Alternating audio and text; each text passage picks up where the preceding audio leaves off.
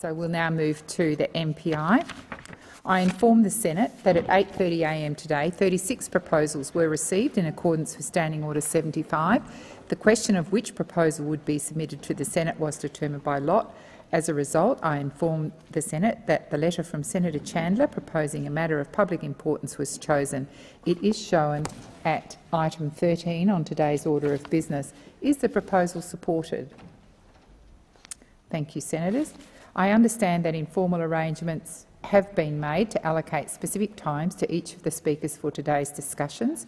With the concurrence of the Senate, I shall ask the clerks to set the clock accordingly, and I call Senator Chandler. Thank you, Madam President. I'm pleased to speak on this matter of public importance on the topic of health, which is consistently the top priority for Australians and Tasmanians when it comes to the delivery of government services. In rural and regional areas around Australia, particularly in my state of Tasmania, one of the constant challenges for small communities is their ability to attract and retain general practitioners. We see this problem regularly affecting communities, particularly in the electorate of Lyons. Communities like Ouse, which has been desperately trying to find GP providers to deliver primary care to that community. And indeed, we see the same problem occur regularly around Lyons when a GP in a local practice retires or moves on. When you speak to residents, medical practices and councils in any part of Lyons, whether it's Deloraine or New Norfolk, Brighton, Oatlands, the Tasman Peninsula, this is raised as a concern more often than any other topic. Communities right across Tasmania have experienced the difficulty in finding GPs to live and work in their communities. And of course, in regional areas, there is often an older and less mobile population who can't simply get in the car and drive to Hobart or drive to Launceston every time they need to see a doctor. They want to be able to have that service more closer to home. This is a long-standing challenge, Madam President, and there are no simple solutions. We all understand that in this place. But in the context of that challenge for regional Tasmania, it was disappointing that the government's main election tactic in Lyons was to spread misinformation about pensioners being forced onto the cashless debit card, misinformation that they continued to spread even after independent fact checks declared it false during the election campaign. And when it came to specific health policies, they flew down to Tasmania, re-announced the failed Kevin Rudd GP super clinic policy only for major cities, jumped on the plane and left again. The Australian Medical Association had a particularly interesting reaction to this GP super clinic policy at the time, and I do want to quote the AMA president.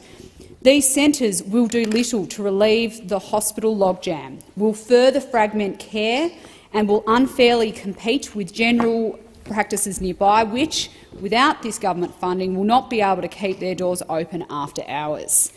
The President went further. The plan acknowledges costs faced by general practices in opening after hours, but instead of enabling thousands of practices across the country to improve their offering to patients, it focuses on only 50 practices, using a model reminiscent of the failed Rudd-era GP super clinics.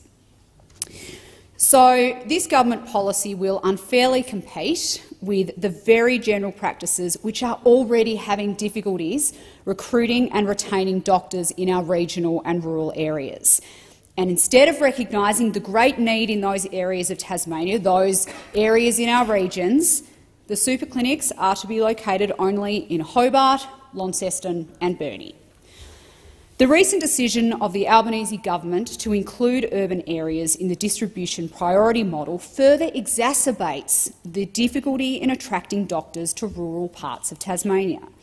We now have a situation where incentives designed to attract GPs to move to rural and regional areas can now be used for GPs in urban areas, like Sydney.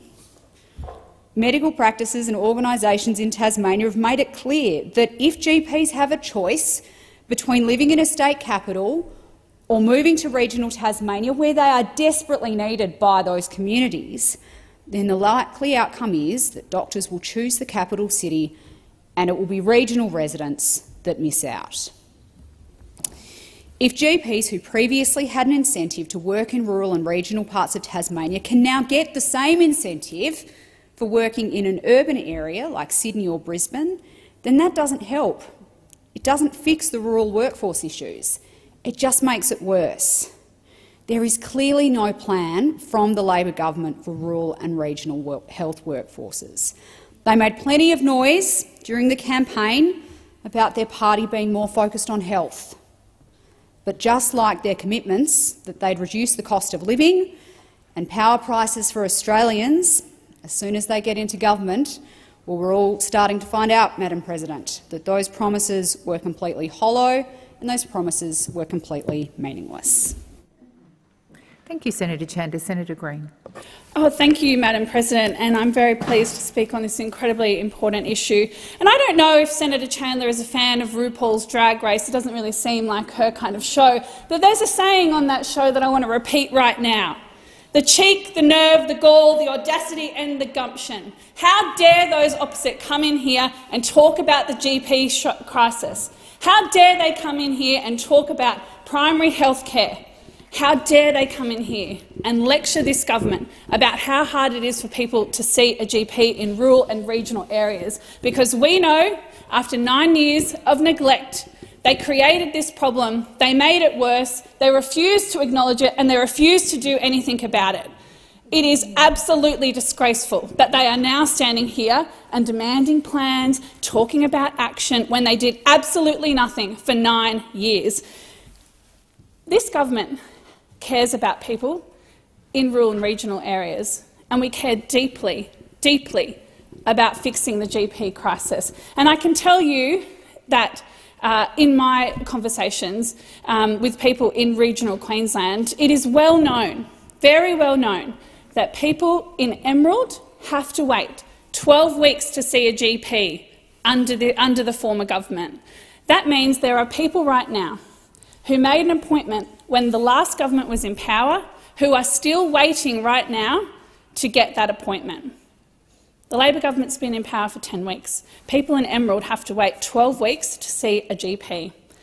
But when they were in government, the former government, they refused to do anything about this. What they did do was they cut Medicare, they froze the Medicare rebate, they drove primary health care into the ground, they refused to acknowledge that this was even an issue. When we moved a Senate motion to establish an inquiry to look into this issue, they voted against it. This is an issue that has been created by the former government, and it is an issue that the Labor government will fix. It is an issue that the Labor government cares deeply about and has a plan to fix.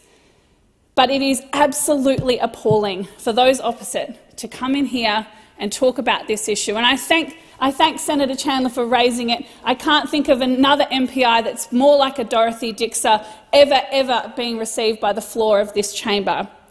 We've been meeting with doctors and practice managers all across the country and admin staff who are answering phones, and they tell us that they are incredibly hard working and they are just overwhelmed. That is the situation that was left behind. In these conversations that I have had with these people working in the industry, I can tell that they are desperate, and I know the community is absolutely desperate.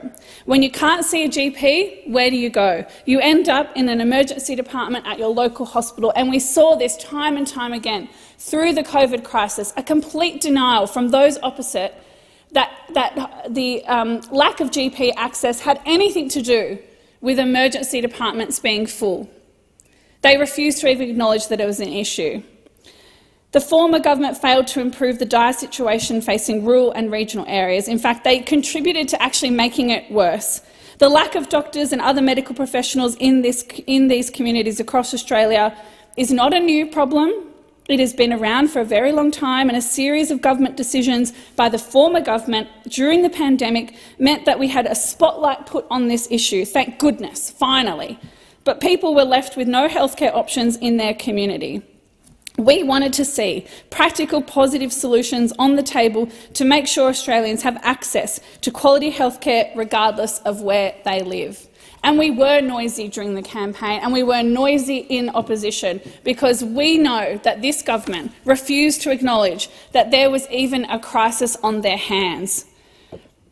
This side of the chamber believes that if you have a Medicare card, you should be able to use it. but that is not the present situation for people living in rural and regional areas. I want to acknowledge that many people, individual residents, GPs, peak bodies, academics and others who took time to engage with the Senate committee process, whether it be through a written submission or providing evidence at a public hearing, we heard your call. We listened. The Labor senators on that committee listened to the evidence that was being given. And here is what our government will do. I can assure the Senate that the Albanese Government is committed to investing in general practice and strengthening Medicare with almost a $1 billion investment. Our Strengthening Medicare Task Force will identify the best ways to boost affordability, improve access and deliver better support for patients with ongoing and chronic illness, backed by $750 million in the Strengthening Medicare Fund. We made this commitment before the election and we've moved quickly. The Minister for Health has already appointed members to the task force and they are getting straight to work. We are working with the experts. We are making sure that the experts are around the table and we are taking their advice. We are listening, something that those opposite failed to do. The task force brings together Australia's health policy leaders, health professionals and includes consumer, rural and regional and, importantly, Aboriginal and Torres Strait Islander representatives. On top of that, we're working tirelessly to ensure that doctors have the resources to invest in their GP practices. We're making sure that $220 million of the Strengthening Medicare GP Grants program is available to GPs to invest in their businesses. We're also investing $146 million to attract and retain more healthcare workers to rural and regional Australia through improving training and incentive programs and supporting developing innovative models of multidisciplinary care. And our 50 Medicare urgent clinics across the country will be bulk billed and take pressure off the hospital system. And those opposite can trot out whatever quotes they want from anybody. But you know what really matters? This is a policy that people in rural and regional Australia voted for. They care about these clinics. They want these clinics in their community. Because when you have a sick child, when you have a sick baby, and the only place that you can take that child is to an emergency department, well, that is an indication that the primary healthcare system is not working. And it wasn't working under the previous government. This is an incredibly serious issue, and it's why we are taking it so seriously. It's why we are investing in our healthcare system. It's also why we have made sure that there's a distribution priority area classification system to recognise 700 areas that either full or partial DPA classification is required for. We have not wasted any time, Madam President. Our government has moved quickly and decisively when it comes to improving this crisis. We have been listening to Australians, something that the opposite stopped doing years ago. We know that it is hard to see a GP. We know the cost of medicines have been high, which is why healthcare is high on our agenda. And we'll reduce the cost of medicines to improve cost of living, make it easier for people to access medicines under our government. Finally, can I say, on a local level, in my hometown of Cairns, we are investing in rural GP places at the James Cook University. We know that this is a problem that cannot be fixed overnight, but if you train local doctors in rural and regional areas, something the former government refused to do, then we can make sure that we have a generation of doctors who stay in the regions because they've been trained in the regions. This is a commitment that we made on a local level, but it shows that this government is planning on doing the hard work, the hard long-term work to fix this issue. I have to say, coming back to the mover of this MPI, never ever in my life have I seen the most hypocrisy than this MPI, moved by a government that refused to do anything when it came to rural and regional GPs access, who voted against the Senate inquiry, who cut Medicare telehealth appointments, cut them so that people in rural and regional areas could not access telehealth, froze the Medicare rebate, drove primary health care into the ground, and even refused to acknowledge that this was a crisis because they voted against a Senate inquiry seeking to look into this issue. The evidence of what the former government did is on the table, and the plans from the Albanese Labor government are clear. It is what people in Australia voted for. It was the thing that got people to change their mind. It was the thing that made them change the government, because they know, well, I take that interjection. If you've been sitting here during my contribution, you can look it back up on Hansard if you like, but I can tell you that we're doing more than your government ever did. We're acknowledging that there's an issue. We're investing in strengthening Medicare. We're making sure that GPs have access to funding, and we are making sure that if you have a Medicare card under an Anthony Albanese Labor government, you can actually use it. Because for 9 years, people in rural and regional areas have not been able to do that. Thank you, Senator. Your time has expired. Senator Rice. Thanks, Acting Deputy President. There is no doubt that the shortage of healthcare workers, including GPs, in rural and regional Australia is at absolutely crisis point. We have got a massive problem, which is absolutely a sign of failure of the previous government. The previous government have led to a situation where the crisis point is so obvious. Anybody in rural and regional Australia that talks to you about access to GPs, access to healthcare practitioners, will tell you that it is hugely, hugely a problem. The question that I find really juicy that we need to be talking about today is what we do about it. What are going to be the measures put in place by this new government to actually seriously address that problem? I chaired the Senate inquiry of the Community Affairs References Committee into the provision of general practitioners in outer metropolitan, rural and regional Australia, and we travelled quite widely across regional Australia. And I'm hoping that that inquiry will be re-referred to the Community Affairs Committee so that we can continue our investigations.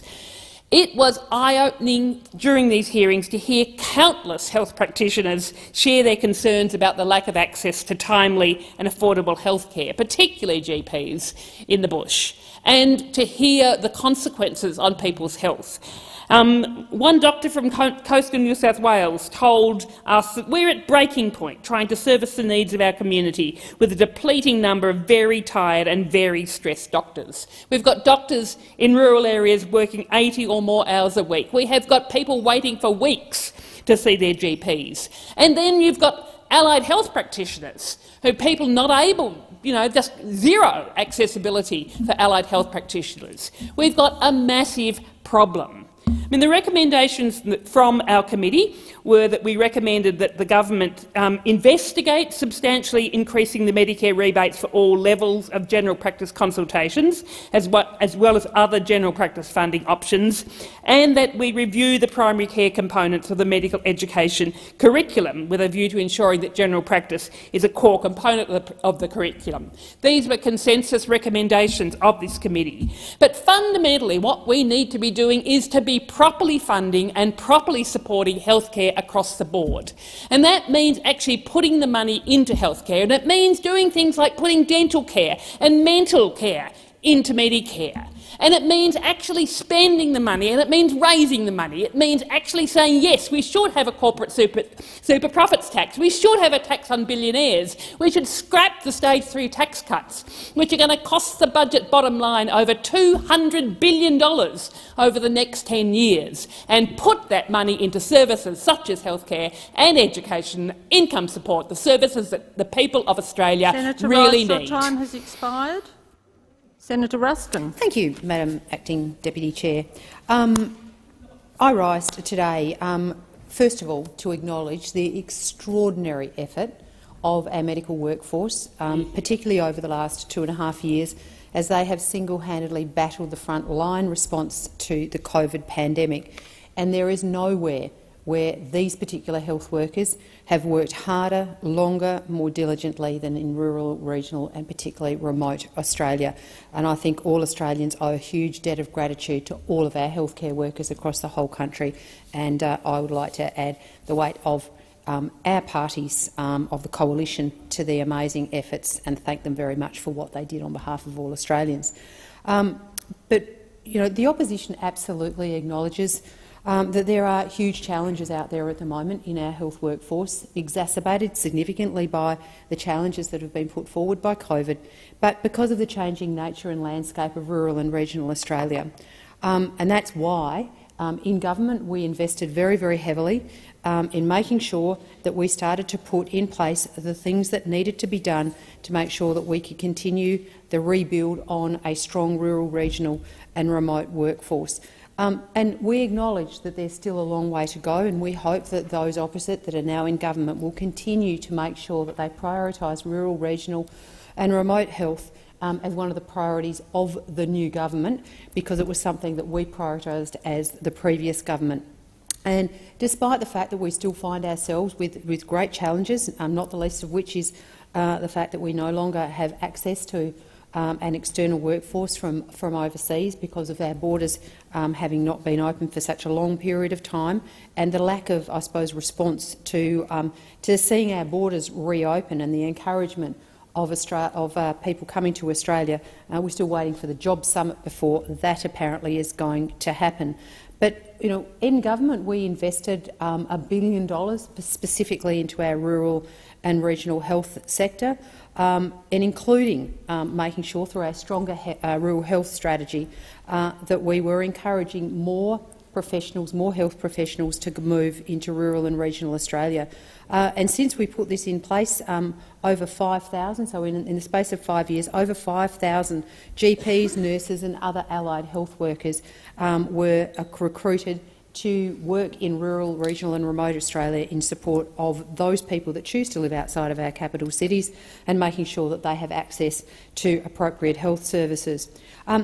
Just in this last budget, we added another $300 million to the previous investments, things like making sure that we were getting access to MRIs in rural and regional Australia so that people who live there didn't have to travel to capital cities in order to be able to get this really important treatment that is able to be accessed through this particular technology.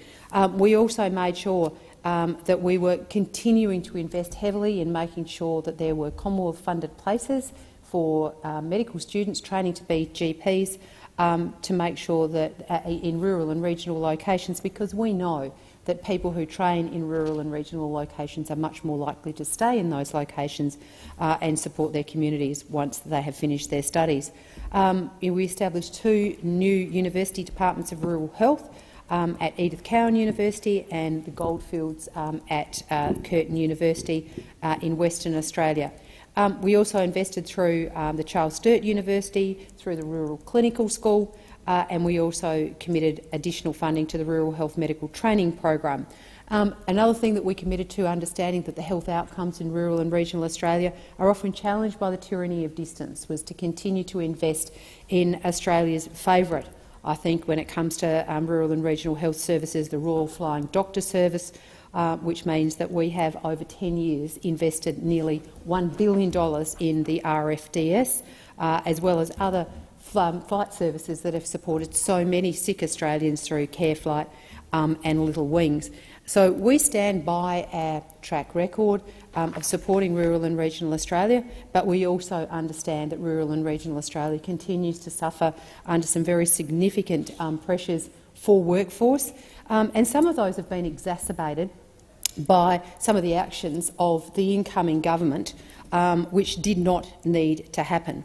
Just as an example, one of the first things that the Labor government chose to do was to cut almost 70 telehealth services that had been put in place to enable access by telephone to your GP, recognising at the time they were put in that people often either couldn't get to a GP or there was health reasons why they didn't want to interact in the broader community. So a telephone was one of the ways in which they could interact. In removing the telephone consultations without proper reason or rationale or advice, well, if there is it, we haven't seen it, we have now excluded disproportionately people who live in rural and regional areas. For example, many people who live in rural and regional areas do not have video conferencing opportunities, so they can't video into their doctor. Their telephone line was the lifeline that they had to their health services during COVID, and 70 of these services have been cut, particularly for the most chronically people in the most chronic need of health support. And we condemn the decision to do that without proper advice But as I said, if there is advice, it's not something that has been provided for transparency as to why that decision was made at a time it was made, particularly when we were entering into a new wave of the COVID pandemic, when once again Australians were needing the support, protections and measures that the COVID measures had put in place. We also would say that one of the great revolutions of the COVID pandemic was telehealth. During the first 2 years of the pandemic, over 100 million consultations took place over telehealth, absolutely transforming Australia's healthcare system and something that has been disproportionately of benefit to people that live in rural and regional Australia, because they often are a very long way away from the services that they would have to access if they had to do so in person. Another issue that has been raised significantly around rural and regional health has been around the distribution priority area classifications. Previously, this was put in place because we knew of the difficulty of attracting overseas doctors to go to rural and regional areas. So by putting in place a mechanism that prioritised rural and regional areas for access to this particular workforce, we sought to try and encourage more people to go to the regions and in doing so to alleviate some of the pressure that was on our health system because of a lack of doctors. The decision by this government to expand those areas, those DPA areas, means that the possibly unintended but certainly a consequence of that is going to be those outer metropolitan areas and other areas, or the larger regional centres that now have got access to the DPA priority classification, are likely to be sucking the doctors out of those further out regional and rural communities who are least able to have those health services or those GPs removed from them. So these kind of decisions impact immensely on rural and regional Australia. And another issue that I would put on the record of that I think where this government before us has got no regard for what happens in rural and regional Australia is around their urgent care clinics that were supposed to be prioritised into areas that had very low numbers of GPs and access to GPs for the people that lived in those communities. During the election campaign, one of the areas that the GPs an urgent care clinic was nominated to be located was Macnamara. Now, Macnamara is an inner-city Melbourne electorate. Not only is it an inner-city Melbourne electorate, it actually has the ratio of doctors to patients 3 times higher than the average in rural and regional Australia. So you would have to question the logic behind the rationale by those opposite to support with incentives to get more GPs into areas where there are low numbers of GPs, when they're actually prioritising their own marginal electorates from an onslaught from the Greens by actually putting urgent care clinics into an electorate that already has 3 times the average number of GPs of many of our rural and regional settings. So I would say that the motion before us today, the failure of the government to outline any meaningful plans, the only plans that they've outlined so far have had a detrimental effect on rural and regional workforce, particularly our GPs, and the only things that we have before us are strengthening Medicare. Well, what does that mean? We've got $1 billion put against it. We have no idea where that $1 billion is going to go. But if our urgent care clinics are any indication of the kind of activities that $1 billion is going to be spent on, I wouldn't be holding my breath that it's going to go to be rural and regional Australia. I'd be suggesting we're seeing it spent in metropolitan areas. I hope it's not, and I absolutely plead with those opposite rural, regional and remote Australia Senator needs your help. Your time has expired. Senator Tyrrell. Thank you, Acting Deputy President. This is not my first speech. What it is my first opportunity to put on record how frustrating I find this. Maybe I'm the only one who is sick to the gills of it, but we're spending an hour making speeches about how big a problem the rural GP shortage is. Couldn't we spend an hour actually doing something about it? It's hard to put into words how disconnected this all feels. The Liberals are getting up and saying this problem is all Labor's fault. Labor is getting up and saying it's the Liberals' fault. Does it matter? This isn't about you. The big parties are every problem as the fault of the other side. Nobody ever stands up and says, this is our mess, this is our problem to fix. Everybody here thinks they're cleaners, sent in to tidy up after somebody else. And the next page. It's painful to watch. When regional communities lose doctors, they don't survive for long. If you're sick and you need a doctor and there isn't one where you are, you leave. You go where you need to go. And if you need to see them again, you leave again. Sooner or later you move closer to where you need to be. That's when you leave for good. That's what we're seeing in Tasmania. It's happening in Rosebery, it's happening in Ouse, it's even happening in Dover.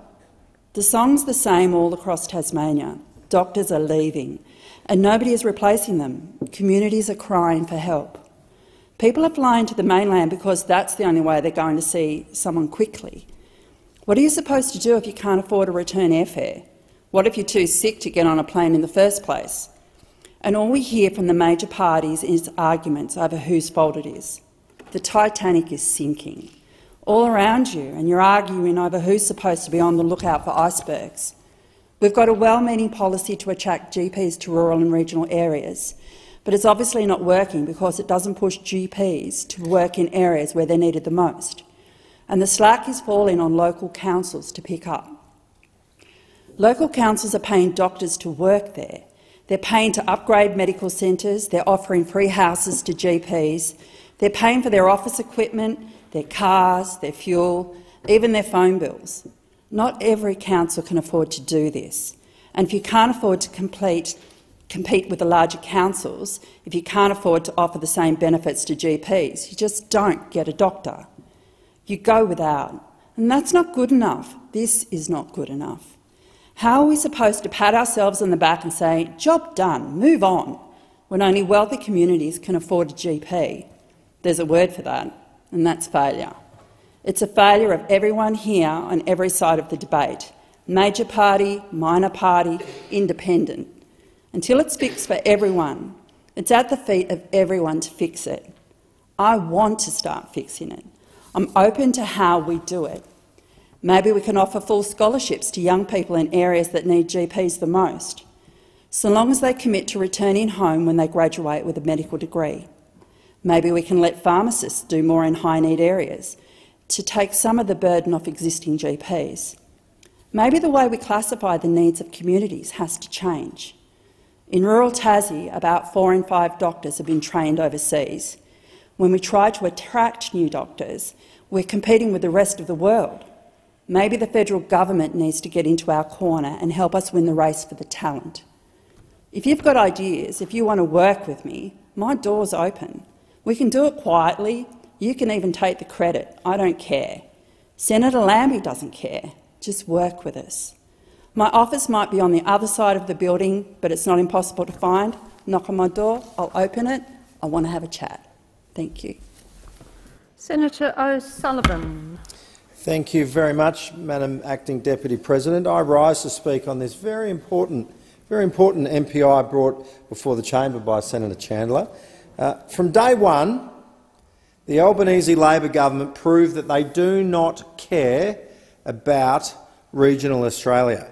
They do not care about regional Australia, and they have proven this time and again, and we're only 2 months in to this government.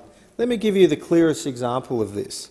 Last week, the Albanese Labor government decided to axe the Joint Standing Committee on Northern Australia and the Office of Northern Australia. They abandoned Northern Australia on day one of Parliament. One of our key, of course, regional areas across Australia is in the north. And they made their view on the importance of rural and regional Australia very clear, and that is that they do not care about rural and regional Australia.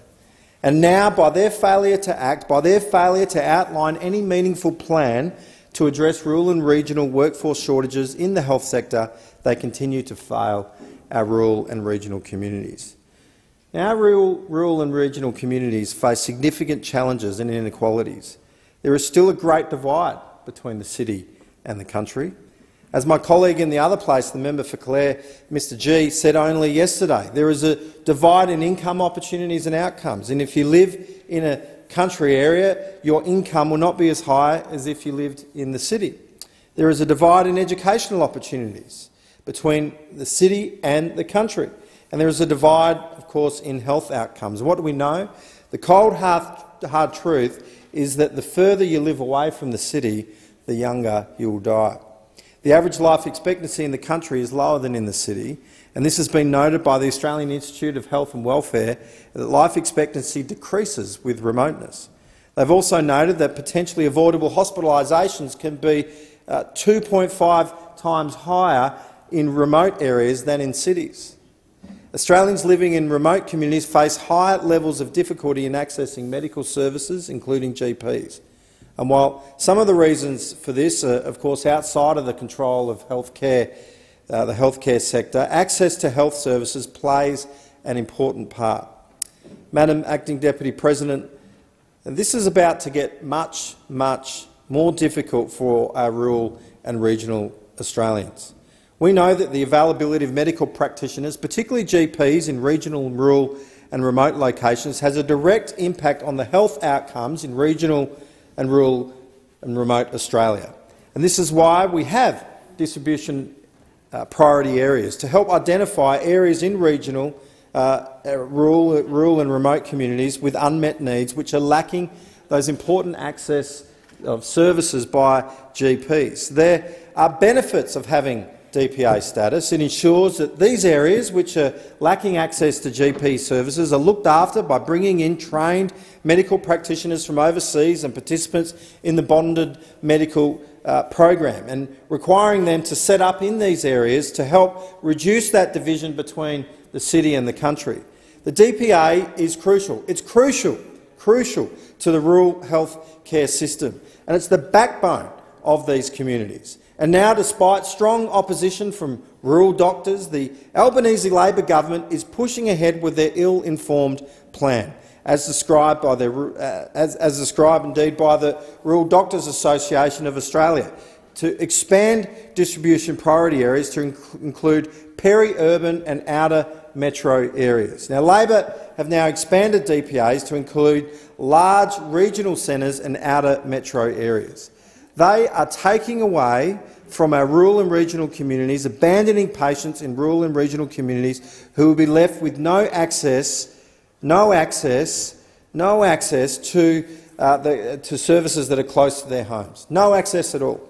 They're taking from Peter to pay Paul, robbing Peter to pay Paul. That's how the Royal Australian College of General Practitioners described it, because they know that there is an extreme risk that rural and regional communities will lose doctors as they take up positions that are closer to the cities. I mean, you can't blame them, really, if you're not providing those incentives and that direct support that is available to ensure that we're attracting good doctors in these remote and regional settings.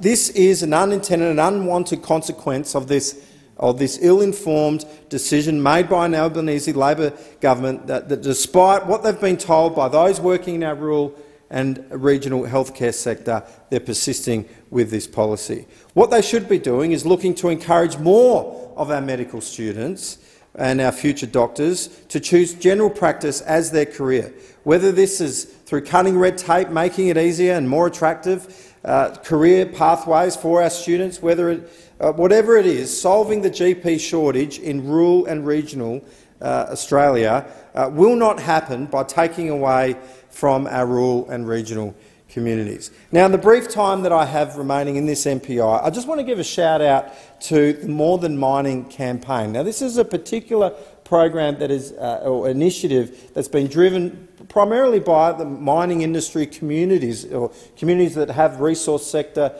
jobs that are close by. They're advocating for a change to how we treat the fringe benefit tax. Now, one of the big issues in attracting staff in these areas is housing and access to affordable housing, particularly housing in a market that's cyclical because of the boom and bust cycle.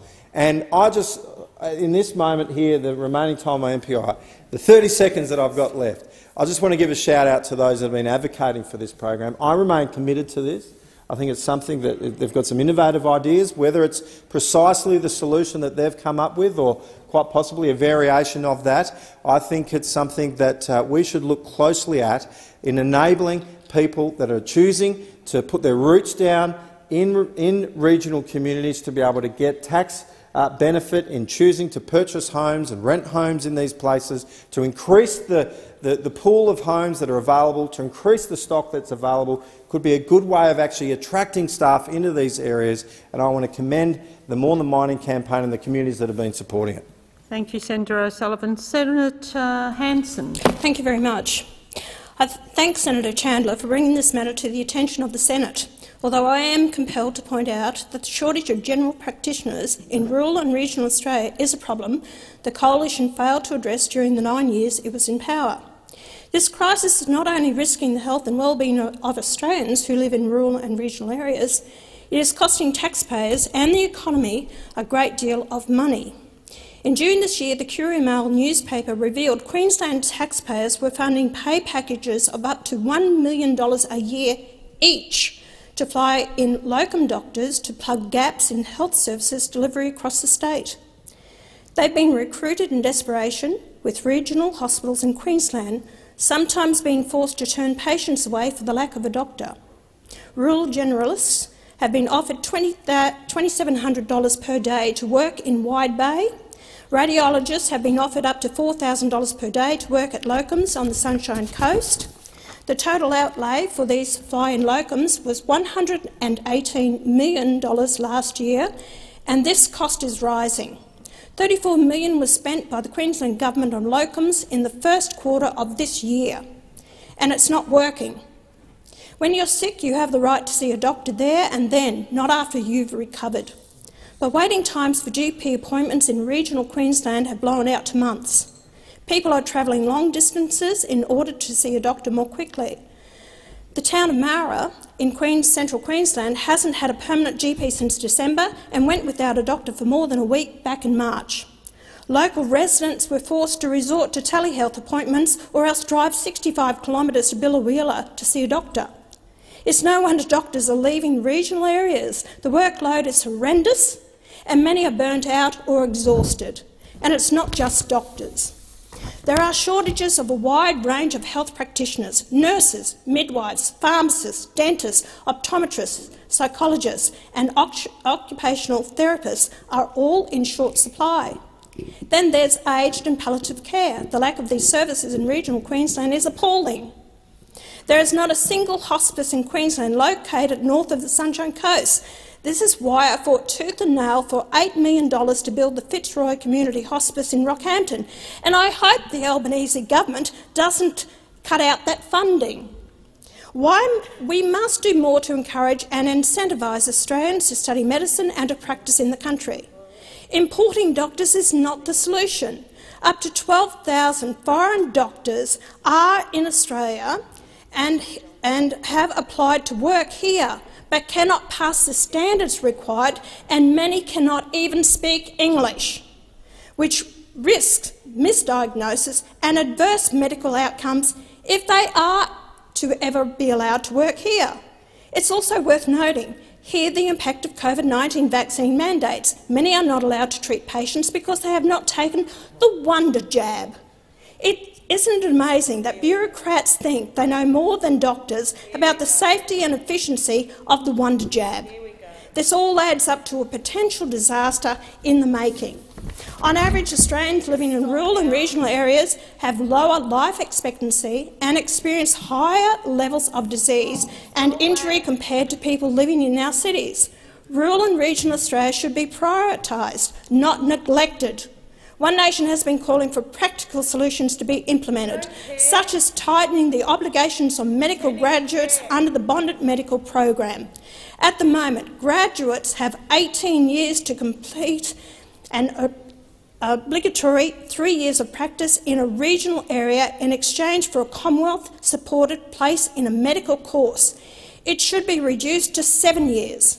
And the government needs to consider ways to recover taxpayers' contribution to graduate studies if they don't meet their regional obligation. All Australians should be able to afford and access quality medical care regardless of where they live.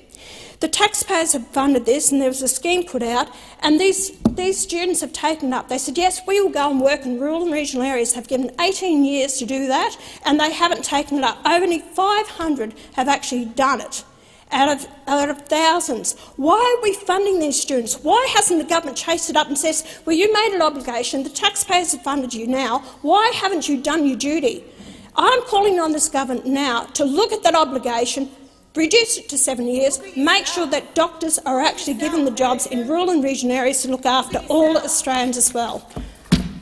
Thank you. Before I call Senator Pratt, Senator Thorpe, I'll ask you to stop yelling across the chamber. Oh, Senator Thorpe! Senator Thorpe! I have asked you to stop yelling across the chamber. Senator Thorpe, please respect the request of the chair. Senator Pratt. Well, when I read the MPI this morning and its topic, I was completely astonished. For a representative of a party that, while in power, dismantled and starved our rural and regional health workforce and funding and employment opportunities, to bring on an MPI on this topic, to my mind, was extraordinary. And I'll go into the detail and unpack that. Perhaps you were taking more credit in, looking at your own policies in a blinkered way without really seeing what was going on. We saw years of neglect of our Medicare system by the Coalition. In my own home state of WA, if you look at rural and regional Western Australia, per head of population, the spending on Medicare per head of population is proportionately so much lower than anyone in a metropolitan area. People do not have access in rural and regional Western Australia to the health professionals, such as doctors and specialists, that they should be able to go and see. And so the lack of access to health professions is actually very much reflected in the per-head spending on Medicare around regional WA when compared to the Perth metropolitan area. So I wonder really what's going on in the heads of those opposite. While in your time in government you ripped billions of dollars out of primary care and caused gap skis to rocket, and so we will clean up that mess left by the Liberal Party. But this is not going to be easy. The last government arbitrarily axed the ability of a long list of communities to recruit overseas trained doctors, to fill gaps in general practice, as well as those in outer suburbs and in the regions. There's a dire need not only in regional WA, but also in Perth communities. In Western Australia last year, a well-known paediatrician died, a paediatrician who had a high caseload. As a result of that, the waiting list to get in to see a paediatrician blew out for everyone by more than a year. It wouldn't matter if you were a high-needs family or child or not. You could not get in to see a paediatrician for more than a year. This is the legacy of the historical underfunding of our medical centre. Senator Pratt, can you resume your seat for a moment? Senator O'Sullivan, I've asked you already once to stop interjecting. Interjections are disorderly. Please stop interjecting. Senator Pratt. So the Labor Party initiated the Senate inquiry into GP shortages in the last parliament. We heard mountains and mountains of evidence from people not being able to see a GP at all, about having to wait many months for an appointment, having to travel hours when they finally do get to see one. This is why Labor has deliberately not changed the regional incentive payments that doctors receive for working in remote Australia. It's why we recognise the importance of providing additional incentives for doctors to work in those remote and regional communities. So I find this extraordinary that Senator Chandler, now that she's lost the power of being in government on these issues, suddenly appears interested in these issues. Thank you, Madam Deputy President. The government funds a range of programs and incentives to encourage GPs to relocate and work there, in addition to the Distribution Priority Area program. So while we've got this architecture, we know that we have to prioritise improving it. We have got our Strengthening Medicare Task Force now. This task force met last Friday and it's tasked with finding the best ways to boost affordability, improve access and deliver better support for patients, especially for patients with ongoing and chronic illnesses. And this work, their work and their findings, will be backed by the $750 million Strengthening Medicare Fund. We know that our health professionals have worked tirelessly throughout the pandemic. They are working tirelessly now. You know, I've got two aged parents, one of whom with significant health conditions, who are at home in quarantine as they've recently tested positive with COVID. But they have a good GP that's checking in on them, and they've also got the resourcing of the state government. We know it's critically important that we resource our doctors to look after Australians, to provide them the care that they need. This is in particular why we are investing some $220 million in GP practices around Australia. This will be incredibly important to rural and regional Australia. We also have a plan to invest $146 million to attract and retain health workers to rural and regional Australia. This includes the improving training and incentive programs and supporting the development of innovative models of multidisciplinary care. We're going to boost workforce incentives for rural and regional GPs to support the engagement of nurses, allied health and other health professionals and provide multidisciplinary team-based care, also critically important. We're also going to expand the innovative models of collaborative care program across rural and regional Australia, because we know that the support to retain our rural health professionals is absolutely critical.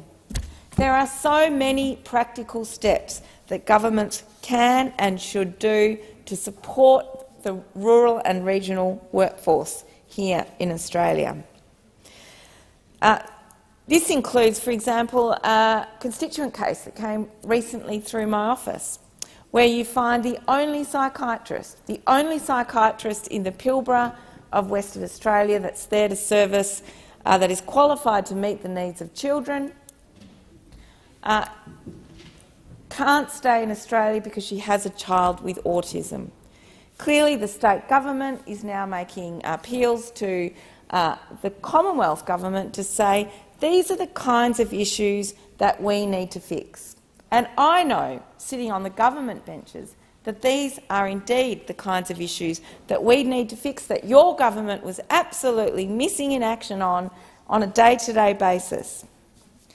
We're here also to expand the John Flynn pre-vocational doctor program to more than 1,000 placements in rural and regional Australia per year, strengthen rural generalist and GP registrar training, as well as providing Australians access to universal, prompt, world-class medical care,